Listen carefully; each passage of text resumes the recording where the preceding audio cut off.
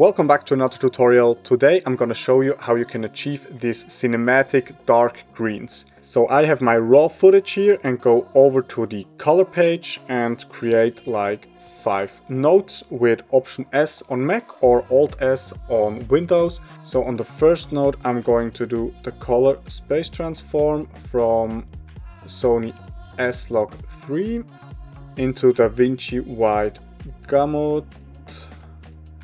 And on the last one I'm going to do the color space transform from DaVinci White Gamut into Rec 709.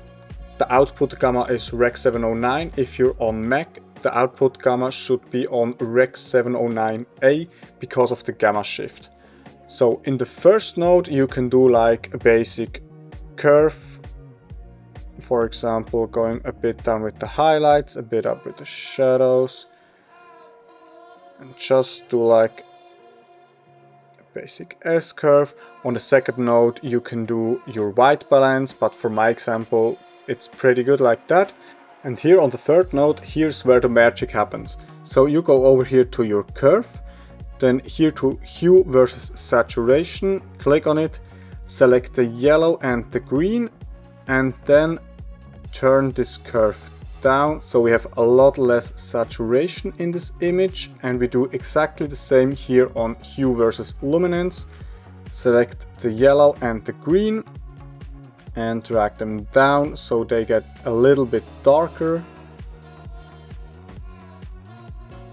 like so.